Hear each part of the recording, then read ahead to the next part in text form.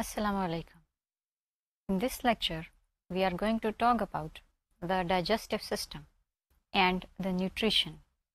Goals of this lecture are to describe and discuss nutrition and the related processes, various structures in the human digestive system, and functions of various parts of the human digestive system, few common diseases associated with the human digestive system. We start with the lecture. Nutrition. What is nutrition? Nutrition is the acquiring energy from the environment, converting this energy into the usable form by the organism itself, and then assimilating this energy into its body for performing its various functions or making its own structures, and then eliminating the remains. So the process of nutrition and digestion starts from acquiring energy.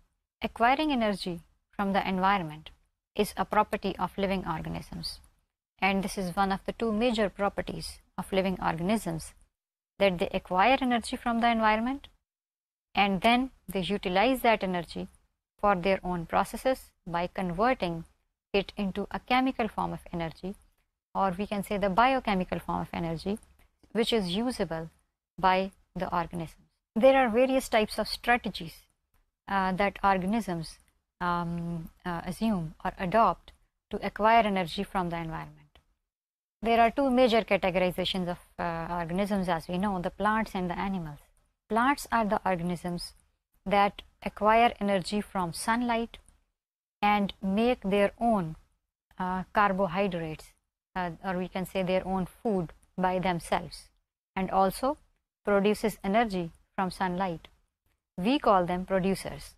That is, they can make their own food by themselves. They come at the first level of the food chain. The animals, on the other hand, have to acquire energy by either eating plants or eating other animals. Animals sometimes also acquire energy by eating up the dead organic matters, that is the dead organisms, dead plants, for example, the branches of plants, the leaves of plants present on the soil, or maybe mixed up with the soil, the old dead organic matter. According to their energy acquiring habit, if they are eating other plants or other animals, we categorize them into different categories. We can call them consumers if they eat up the plants or animals. We call them decomposers if they decompose or break up the dead organic matter. So plants, they are producers according to their nutrition, according to their mode of nutrition, their eating habit, and the animals may be consumers or the decomposers. Many of the microorganisms like bacteria are also decomposers. They also decompose or break down the dead organic matter present in the soil, in water, or other places. Now we talk about the various modes of nutrition in animals. There are four major categories of animals according to their modes of nutrition. Animals are herbivores, carnivores, omnivores, and detritivores. Herbivores.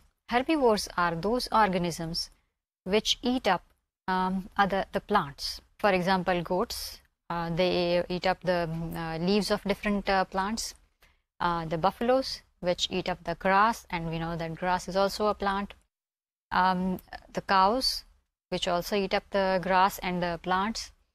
The herbivores are those animals which eat up which acquire their energy or their food from plants. Then comes the carnivores. Carnivores are the organisms which acquire their energy or their food in the form of meat or proteins. We can call them sometimes flesh eaters. They eat up proteins, they eat up other animals. For example, the lion, they eat the deers, they eat the monkeys, they eat other animals like cows or buffaloes. The carnivores are those organisms, hence, which eat the meat or the flesh. Then comes the omnivores. These are the third category of animals which can eat plants and meat both. Like human being, ourselves, we are omnivores. We eat meat, we eat various plants like vegetables. We are omnivores. Crows, हम अपने इर्द गिर्द बहुत सारे कौवे देखते हैं और हम ऑब्जर्व करते हैं कि कौवे गोश्त भी खा जाते हैं और वो जो प्लांट मटेरियल है उसको भी खा जाते हैं. तो crows, they are also omnivores like us. Then there is a category called the detritivores or the decomposers. These are the animals or the organisms which eat up the dead organic matter. For example, the earthworm. Earthworm lives inside the soil, in the upper layer of the soil, and it eat up the dead organic matter. Break down that dead organic matter and produces its food, takes out its food, or we can say acquire its energy from that dead organic matter. So there are 4 modes of nutrition in animals: the herbivores, the carnivores, the omnivores, and the detritivores. Interestingly, the animals have particular adaptations according to their mode of nutrition. As we know that flesh eaters, the meat eaters, have to tear large or big pieces of meat, and meat is harder. For example, lions sometimes have to break up the bones of the prey. Sometimes they have to tear bigger, larger parts of the flesh. The herbivores, however, have to take the grass. For example, the cows have to eat up the grass, and grass is harder to chew. They don't have to tear it, but they have to grind it hardly. So according to their mode of nutrition, animals have different types of teeth. Their dentition, we can say, is different from each other. If we observe the cats around us, or if we have a chance to go to a zoo, or if we observe the National Geographic, we can observe that the cats and the lions or the tigers, they have very large conical teeth. If you look at the diagram, in the second diagram, say canine, these are the specific teeth which are modified in the carnivores. These are very hard and long. ये वो दांत हैं जो हम अपनी बिल्ली के या हम अपने अगर जू में कभी लाइन देखने जाएं तो उसके हमें लंबे लंबे साइड्स पर नज़र आते हैं. इनको हम कैनाइन कहते हैं. इनका फंक्शन ये है कि गोश्त के पीसेस को चीप हार्ड करना, तोड़ना. This is the reason that these lions and the cats, they do have long canines. You can see at the first the incisors. The incisors are the cutting teeth. Those organisms which have to cut down things, like for example a rabbit. If you look at a rabbit, it have long incisors. In our cartoon films, we generally observe that the rabbit have 2 long teeth in front. These are the incisors because they have to cut the carrots and they have to cut other vegetables. These are the cutting teeth. So rabbits, because their habit is to eat the carrots or vegetables, they have cutting teeth more advanced. And the others are, we can say, less developed. In the predators, the canines are more highly developed. In those organisms who have to chew or grind the hard plants like grass, in buffaloes and in horses and in cows, they have their premolars and molars highly developed. You can see in the diagram the other 2 categories other than incisors and canine, the premolars and molars. The horses, the cows, the buffaloes, they have complicated premolars and molars. These premolars and molars have wavy or curved surfaces which help these organisms to grind the hard grasses. So it means that according to the mode of nutrition, organisms have different types of teeth. There are other different adaptations in organisms. Mouth parts are very important according to the mode of nutrition. We know that frog, for example, have a very long tongue, and this tongue is inverted. That is, it is attached on the base, and then it goes inside out and it is sticky because the frogs, they capture the insects, and to capture the insects they need a long tongue and they need a sticky one. When they throw their tongue on an insect, it is because the tongue is sticky, it is attached to the tongue and they take it back. Just like that, there are various mammals which have specific types of snouts. You may have seen in National Geographic a pangolin. Pangolin is also called sometimes a scaly anteater. It have a long snout. It, as the name says, anteater. It eats up the ants. चींटियों को खाती है. It have a long snout. It can insert its snout in the ant hole and open it up, and then the ants have to come out and it eats upon them. You can look at a beautiful picture of a macaw, a big parrot. You can see its beak is very hard and long and curved, because these parrots eat upon different types of fruits and hard nuts. They have to break up the nuts, so they have very hard beaks. There are different types of beaks according to the food of the organisms. We see that the beak of sparrow is different. Beak of a fish eater bird is very, very long, like that of a falcon. And beak of the parrots is different. Beak of some other bird, which is for example a kingfisher, which have to eat fish, is very long, because they have to capture fish from the water. So the mouth parts are modified according to the mode of nutrition of the organism.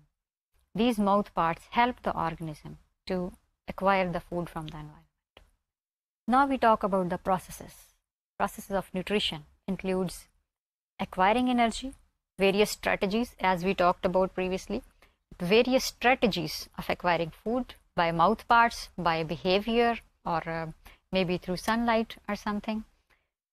But the organisms, particularly animals, we are more concerned in this course with animals, they have to digest their food. We divide this process in few steps. We call them ingestion, taking the food in. The next step is digestion. Digestion means breaking the food into smaller parts. Then comes absorption, absorbing those smaller parts. Then comes assimilation, that is making those broken parts or very, very small pieces, the digested food part of the body, or convert these into energy and utilizing these for various functions of the body, or maybe for making different structures of the body. Then comes at the end elimination, removing the undigested parts of the food from the body.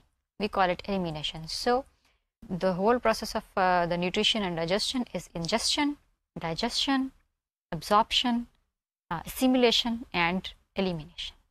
After acquiring food, that is having some food in front, organism have to ingest that food, take that food inside the mouth. Then next step comes the digestion. When the food comes inside the digestive tract of the organism, then organism have to break it into smaller pieces. We call it this process digestion. When the food is digested, broken into smaller parts, then it have to be absorbed by the transport system of the organism, that is the blood circulatory system. It have to go or absorbed by the blood through the digestive system. Then it have to be distributed throughout the body to be assimilated. And the remaining part, which is not digested, which is undigestible, have to be eliminated from the body. We take the example of the human digestive system to describe and explain all of these processes. Human beings, as we know, we are the omnivores. We eat vegetables. Some of us are totally vegetarian. Some of us are mainly meat eaters, but we take some vegetables. But most of us eats both things, or maybe the combination of these. We are omnivores. We can eat both. If we look at our teeth have all the 4 types. We have incisors, our front teeth. We have canines, all the 4 on sides. जो वो नोकीले वाले दांत हमें नजर आते हैं sides में. Then comes our premolars and the molars, जिन्हें हम दाढ़ें basically कहते हैं. So we have all the 4 kinds of teeth because we have to take all types of food. Digestive system also adapt according to the nature of the food present available to an organism. Human being is available with almost all types of foods. Now we talk about the basic components of human digestive system. The human digestive system consists of an alimentary canal, which starts from mouth to anus.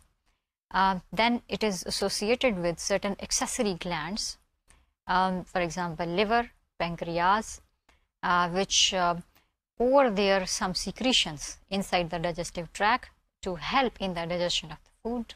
We start from the alimentary canal. The alimentary canal of human beings is a very long tube, hollow tube, which is when it reaches at intestine, it is highly convoluted, of course, because intestine is very long.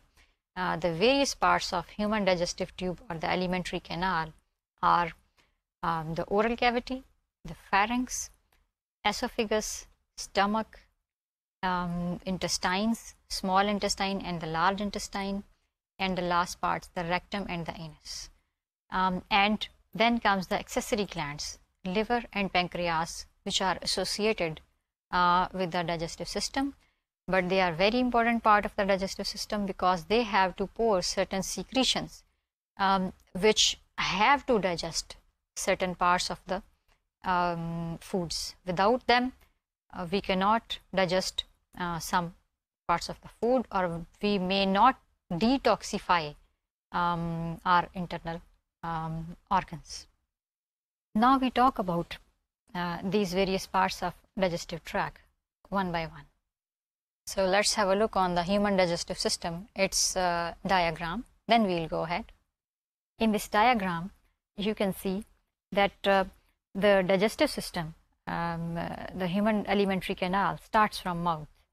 Mouth is to ingest the food inside. Then comes the oral cavity. There are different parts of oral cavity. You can see that there are different types of glands associated with the oral cavity. There is a submandibular gland, there is a sublingual gland, and there are salivary glands which are associated with this oral cavity. Then there is the tongue is important part of the oral cavity. The teeth are the part of oral cavity. Then comes the pharynx, which is actually present on the back side of oral cavity, just below the nasal cavity and above the trachea and esophagus. Then we can see a long canal or long tube called esophagus. After esophagus, we can see the stomach. Esophagus actually enters inside the stomach. Then stomach enters inside the intestine, a highly convoluted small intestine, which enters into a large intestine, and that large intestine, as we can see, ends into a rectum and an anus. We also can observe in the diagram on the left side a large organ called liver, and just below the liver, the gallbladder. Below the gallbladder is the pancreas. So this is a generalized diagram of the digestive system of human beings. You can see two other parts attached to the large intestine. One of these is called cecum and the other is called appendix. Appendix is a vestigial organ in human beings. Appendix is of no use apparently. Sometimes it gets infected and by a surgery we have to remove it. But in a few other organisms, appendix is very important. For example, in rabbits who have to eat up the vegetables, this cellulose, this cecum and appendix, these are very long structures and they have certain enzymes called cellulases and certain bacteria which break down the cellulose present inside the plant material. So they can digest, they can acquire a lot much more energy from these plant materials in comparison to the human beings. Now we come next, sensing the food. As we know that acquiring food is itself a very important property. When we start acquiring food, first of all, we sense it. We look at the food, how it looks like. Is it looks good in its appearance? We smell it. Is it smells good or it smells bad? If it smells bad, we reject it. अगर खाने से कोई smell आ रही हो तो हम ये assume करते हैं कि खाने में कोई प्रॉब्लम है, वो ठीक नहीं है, और हम उसको रिजेक्ट कर देते हैं। ये भी ह्यूमन बीइंग्स की एक प्रॉपर्टी है, एक क्वालिटी है। इसी तरह ऑर्गेनिजम्स, एनिमल्स भी इसी तरह से, अगर फूड में कोई स्मेल हो, देखने में अच्छा ना लगे, तो उसको रिजेक्ट कर देते हैं। So we look at the sensory qualities of food as well. This is the first step of food selection. If food looks improper, it is rejected. It is not ingested. Then comes the oral cavity. Through mouth, food enters inside the oral cavity. Oral cavity also have its own selection. Our tongue have taste buds. When food enters inside the mouth, we taste it. Our taste buds feel it, that what is its taste. If it tastes bad, it is again rejected. So this is another part of food selection, that even it smells quite okay, it is looking okay, but its taste is bad, then this is again rejected. So food selection is a very important property of particularly the human digestive system. Now the second function of the oral cavity is to grind the food. We have teeth to grind the food, because the next parts of the digestive system, the alimentary canal, the esophagus or stomach or intestines, need smaller parts, and food is that food that we take in or ingest by mouth is in larger pieces. Teeth help in grinding of the food. Teeth grind the food and convert them into smaller pieces. Then the next property of oral cavity, or next function of oral cavity, is to lubricate the food. That is, add some water and salts to it. As we know that salivary glands, the submandibular glands, and the sublingual glands, all of these produces some sort of mucus, and they also have some enzymes. For example, from salivary gland, amylase enzyme is released, which break down the starch. And the mucus released by different enzymes and different glands lubricate the food, that is, make it wet, so that when it goes into the next parts of the alimentary canal, it do not gives any resistance to those parts. Then another part of the oral cavity, tongue. Tongue also have its own function. Tongue have to roll up the food into the form of a bolus. Tongue roll up the food and convert them into a rough circular mass, which is called a bolus. This bolus can then go down the esophagus, the next part of the alimentary canal. Between the esophagus and the oral cavity, there is another part called pharynx, which is present behind the oral cavity, above the trachea and esophagus, and below the nasal cavity. The pharynx have one important part called, because we know that esophagus and the trachea, the windpipe, which is going towards lung, are going side by side. And when food is going down from the oral cavity inside the esophagus, body have to, or organism have to make sure that this food should not enter inside the windpipe or the trachea, otherwise it will be blocked. There is a small part on the back of the oral cavity, which is called epiglottis, which is cartilaginous. When tongue make the food, convert the food in form of a bolus and throw it back, then the epiglottis goes down and close the windpipe. And the upper part of the oral cavity, the roof of the oral cavity, goes slightly up and closes the nose, so that food, when it is going down towards the esophagus through pharynx, cannot enter into the esophagus, cannot enter into the windpipe, the trachea, due to epiglottis, because it is covering the trachea. And it also cannot go into the nasal cavity, because the upper part of oral cavity is closing the nasal cavity side. So food goes down into the esophagus. So esophagus is the next part. We call this process swallowing. We are swallowing the bolus, part of food.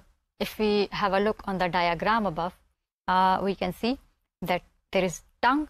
On the back of the tongue, there is an extension which is called epiglottis, and epiglottis is just present just above the trachea. And on the back of this trachea, we have esophagus. So when tongue rolls up, then the roof of the oral cavity goes up and block the nose. So food cannot enter into the nasal cavity. And this epiglottis, you can see it is in slanting position towards upside. It goes down and closes the trachea, so that food directly goes down into the esophagus. Here in the diagram, you can see the process of a bolus going down. Bolus is shown here with the help of a yellow color. You can see in the first diagram, A from left side, a bolus is going down. In the diagram B, it is present, it is passing from the pharynx, and into this position you can see that epiglottis is closed and the nasal cavity side is also closed. In the third part, you can see that food is entering into the esophagus. Now the esophagus. After pharynx, esophagus starts. Esophagus is a muscular tube which on one side it is attached to the pharynx, on the other side it is connected to the stomach. In the esophagus, food is present in the form of the bolus, which is coming from the oral cavity. The muscles of the esophagus contract and relax at specific intervals so that the bolus move downwards, that is from oral cavity towards the stomach. And this happens due to the alternate contractions and relaxations of the muscles of the esophagus. So esophagus is specifically designed to move the food down. We call this type of movement peristalsis. Sometimes we experience a situation that is opposite to the peristalsis. We call it anti-peristalsis. When we are ill, we are not well, we experience a vomiting. That is actually due to the anti-peristaltic movements. That is, the muscles of this esophagus, rather than contracting and relaxing towards the stomach, they contract and relax in an opposite direction, that is from stomach towards the oral cavity. The result is this, that food goes out of the stomach and esophagus from the oral cavity and out. So we experience vomiting. This is the function of esophagus, that is by peristaltic movement transferring food, the bolus, from the oral cavity to the stomach. Here in the diagram, you can see a bolus is moving down the esophagus towards the stomach. One part of muscles of the esophagus you can see are contracting, and the other parts they are relaxing. In this way, these peristaltic movements they continue. Now we talk about the stomach. Stomach is more precisely a storage organ. Stomach is for the temporary storage of the food. As you can see in the diagram, in human beings, stomach is continuous from esophagus, and on the other side, it enters inside the small intestine. Stomach have three parts, as you can see in the diagram. A main part called cardiac, the main body of the stomach called fundus, and then come the third part of the stomach called pylorus. Cardiac is the part in which the esophagus enters. Then the pylorus is the fundus is the main body of the stomach, and then the pylorus is the lower part of stomach, which is entering inside the intestine. Now, what are the functions of the stomach? Stomach also have highly contractile walls. Inside the stomach, when food enters in the form of bolus, the stomach releases three major things. One is mucus, that is to lubricate the food further. Then its walls releases HCl, the hydrochloric acid, to acidify the food, with the help of which microorganisms present inside the food they are killed, and an enzyme called pepsinogen. This enzyme, when it is interacted with the HCl, the hydrochloric acid released by the walls of the stomach, convert the inactive enzyme pepsinogen into pepsin. So HCl performs dual function. Number one, it kills the microorganisms in the food and it activates the inactive enzyme pepsinogen into pepsin. Pepsin is the enzyme that break down the proteins. It means that digestion of the proteins starts inside the stomach. Now we know that digestion of starch is already started inside the mouth because of the amylase enzyme produced by the salivary glands. Digestion actually continues in the stomach. By the action of pepsin, proteins are broken down into peptides. Secondly, stomach by its contractions, its strong contractions, causes mixing of the contents of the food. Food which is present inside the stomach is mixed up with the mucus and the HCl and the pepsinogen and the pepsin enzyme due to the contraction and relaxation of the walls of the stomach. We call it churning, the churning process.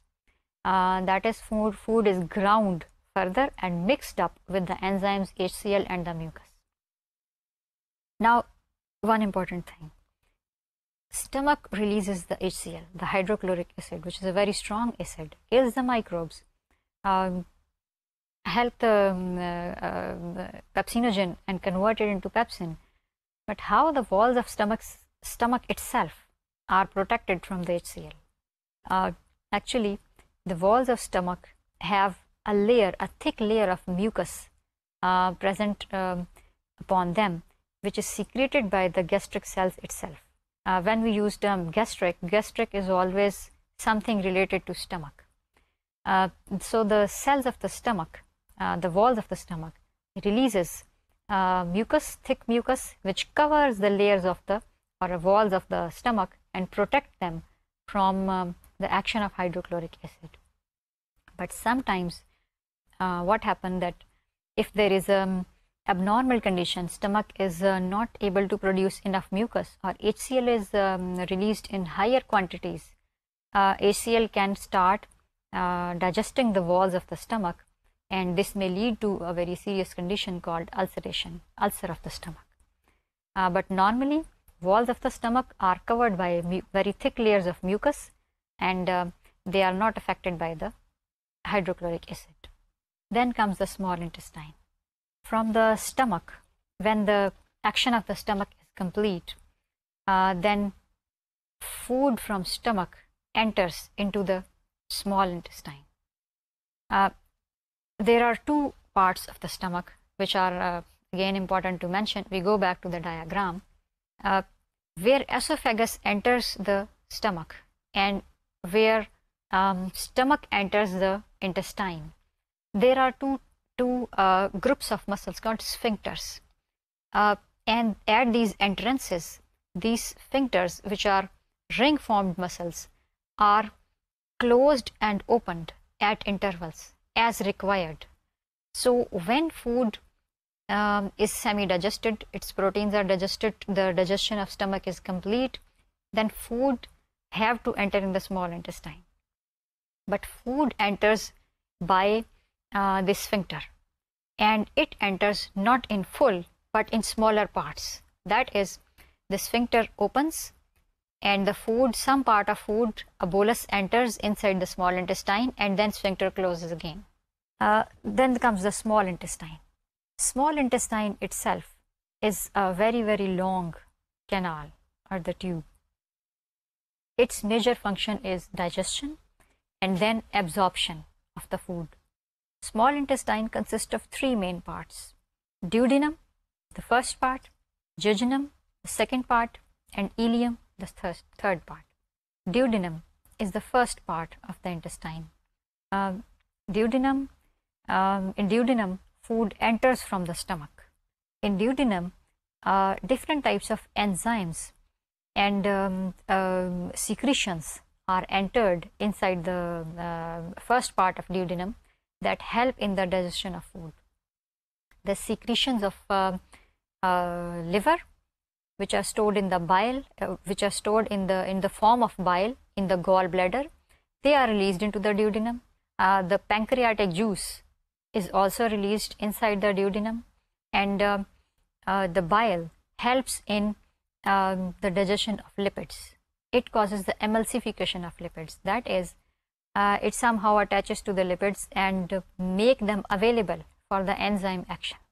They convert them into a form on which enzymes can attack and break them down further.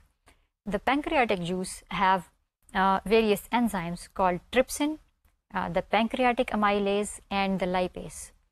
Trypsin is for the further breaking down digestion of proteins. We know that protein digestion already have been started in stomach due to the action of pepsin. Here in the duodenum, due to the action of the trypsin, protein digestion further continues. Due to the pancreatic amylase, digestion of carbohydrate also starts. And due to the lipase enzyme, as we know the lipids, lipase action is to break down the lipids into smaller parts. So the digestion go towards completion. Then the intestinal, this part of the intestine, the duodenum, also releases its own juices, that is its own secretions. We call them intestinal juice. Intestinal juices also have various enzymes which break down the carbohydrates, fats, lipids, the starch further and convert them into more smaller parts, more smaller ingredients capable of further action by the next part. So duodenum is the part of intestine in which there is a very active digestion of carbohydrates, fats, and proteins occur. Then comes the jejunum. Jejunum is about 2.4 meters in length. It's very, very long. In the jejunum, digestion of the food continues. The remaining digestion, which is because food already have been broken, the lipids are broken down, the carbohydrates are broken down, the proteins are broken down into smaller pieces. In jejunum, this process continues. So jejunum is also mainly for digestion. We can say that this part breaks down the already broken part into further smaller pieces. Then comes the third part, ileum. Ileum is the last 3.5 meters of the small intestine. This part is mainly meant for absorption because the food is almost totally digested in the stomach by the action of oral cavity first, the starches by amylase, then in the stomach by action of pepsin, the proteins, then in duodenum by the action of pancreatic juice, the intestinal juice, and the bile, proteins, carbohydrate, fats, they are all digested. They are broken down into smaller pieces. In ileum, they are absorbed. Due to this reason, ileum have a very specific structure because the digestive tube, the alimentary canal, is designed to absorb the maximum digestive material from the intestinal lumen. This lumen of the ileum is highly folded. Look at a diagram to understand its structure.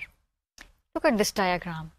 We can see on the top left the small intestine, a part of small intestine from ileum.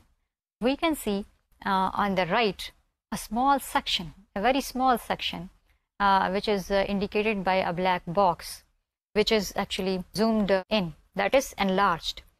In this enlarged part, we can see that the inner membrane of this ileum is highly folded, and these folds are further folded. You can see that there is a layer of muscles, then there is a layer of submucosa, then there is a layer of mucosa, and then comes the folds. And these folds are further folded. That is, the folds of the membrane have their own folds. We call these own folds as villi. These folds are called villi. And these villi, you can see in the bottom right, you can see the structure of a villus. You can observe that it is an extension of the membrane in which blood vessels are running, and in between the blood vessels there is a small tube, a blind tube going up. We call this blind tube just inside a lacteal. Around the lacteal there is an artery towards one side and on the in red color, and on the other side in blue color there is a vein. If we look at the epithelial cell from this villus, as indicated by the small black box, and enlarge it, we can see that all the cells of the villi even have extensions of their membranes towards the lumen. We call them microvilli. It means that every cell of the epithelium, in this case we actually call them endothelium because these are present towards the lumen. Each cell of the endothelium itself have an extended membrane. We call them microvilli. You can see 3 cells. All of these, their nuclei are visible and their microvilli are visible. Why all of these foldings are present? Because intestine, ileum, this part of intestine, the ileum, have to absorb the maximum digested material from the lumen of the intestine, and they can do so by excessive increase in the surface area. Due to all of these foldings, you can see that surface area for digestion, we can say the area which is in contact with the digested food passing through the lumen is highly increased due to these foldings, so that this part of ileum is very, very efficient in absorbing the maximum digested food from which is passing from the lumen of the intestine. So this folding in the form of folds of the wall of intestine, and then the foldings of this wall in further smaller parts, the villi, and the foldings of the epithelial cells of the villi themselves in the form of microvilli increases the surface area to several hundred folds, and the result is very, very efficient absorption. We can see in this next diagram a more closer look on the villus, which shows a lacteal inside, 2 vessels. One is in red color is an artery, and the other in the blue color is a vein, because you know that this epithelial lining of the villus is single celled. You can observe in the diagram that the epithelium of this villus is only 1 cell thick. So the digested materials can easily pass through this single celled villus and absorbed by the capillaries, which are very, very close, by these arteries and the capillaries, which are very, very close, present in close vicinity with the epithelium. Broken carbohydrates and proteins are digested by this way, by the arteries and the capillaries. But the fats and glycerols, these are absorbed by this inner part, which is running in the center, the lacteal. Lacteal absorbs the fats and the glycerol, and you can see down there that lacteal is going down into a 3rd vessel, and it is not going to the arteries and the veins. Actually, lacteal is going towards the lymphatic system. Lacteal brings the fatty acids and glycerols in the lymphatic system of the body, which actually stores these fats at various places inside the body according to the mostly the genetic setup of the person, that in which area of the body these fats will be located. And if the fats are required by the blood, then the lymphatic system returns these fats to the blood. But the proteins, the digested proteins and the carbohydrates, they are absorbed by the capillaries from the villi, and then these digested fats and these digested proteins and carbohydrates are moved towards the liver. And in liver is a very important organ in this context, because liver removes all those toxic materials, the waste materials from these digested food particles, smaller particles, and make it clear. And then through the liver, through the hepatic portal vein, these nutrients are moved towards the heart, and heart then distribute these nutrients, digested nutrients, through the blood towards the whole body parts. So this is how the carbohydrates and proteins, they move, they are digested in the intestine, they are absorbed by the ileum, and they move towards the blood circulatory system. Then they go towards the liver, where they are cleared up, their toxins and their larger particles, they are removed by the liver, and then they are moved towards the they are sent towards the heart, which distribute them throughout the body. Then comes the undigested part. What happened to the undigested, which is not digested? The next part is large intestine. The undigested food moves towards the large intestine. Large intestine is actually the last part of this alimentary canal. In the large intestine, there are also many folds, but this is not as highly folded as the small intestine.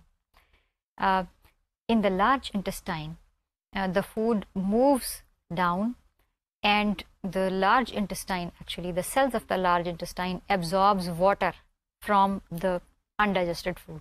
So that water is actually returned back to the body, and the remaining part is kept as a semi-solid material. We call this semi-solid material as feces. These feces are then moved down, and they are stored inside the rectum for a specific time. When the rectum is full, then the rectum sends a reflex to the nervous system called a defecation reflex, and then these feces are eliminated. Now there are two related problems of intestinal motility, particularly related to the large intestine, and we normally experience these problems, diarrhea and constipation. Now we know that function of large intestine is the absorption of water from the food. If the motility in the large intestine is increased, that is, it is contracting and relaxation with a more speed, then the result is diarrhea. That is, when the food is passing with the more than a normal speed, intestine cannot absorb enough water from that undigested food, and the result is a diarrheic situation. That is, the loose feces have more water. The other situation, on the other hand, is the constipation. What happened that there is a decreased motility of food through the intestine. When food is moving through the large intestine slowly, then large intestine absorbs more water, more than normal water from that food. The result is constipation, more harder feces in comparison to the normal ones. Both conditions could be treated easily. There are many medicines, and there are many natural ways. We can say if there are certain foods, with the help of those, we can normalize the intestinal motility. The other disorder, we already talked about it. This is of the digestive tract, is the stomach, the ulcer. Ulcer could be produced at any part of the digestive tract, but mainly these are the ulcers are produced in the stomach due to the action of sometimes hydrochloric acid on the walls of the stomach. An ulcer is produced, that is actually an injured part of stomach is produced. Sometimes it may occur in the esophagus or in some other part of intestine. Sometimes in the stomach there is an infection by a bacterium called Helicobacter pylori. This bacterium also can cause the ulcers for stomach. Though the ulcers are treatable, but there are two ways to treat them. Number one, to take medicines to reduce the acidity, and the other is to we can say the preventive medicine. That is, don't take very spicy foods with which causes more acid release from the stomach, and so on. So this is about digestive system. We talked about the nutrition, different modes of nutrition in animals, the digestive various structures present inside the digestive system of human beings and their functions, and few very common diseases of the digestive system. I hope you understand what we talked about. We'll meet in the next lecture. Thank you.